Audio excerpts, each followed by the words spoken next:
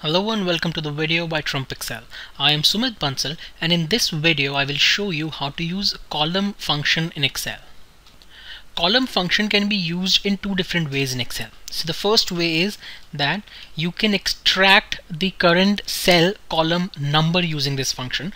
To do that, just type this function and do not give any argument, just leave it blank, close the parenthesis, and when you do that it would return the column number of the current cell. Here it returns 2 because the column number is 2, A is 1, and since it is B3 where B represents 2.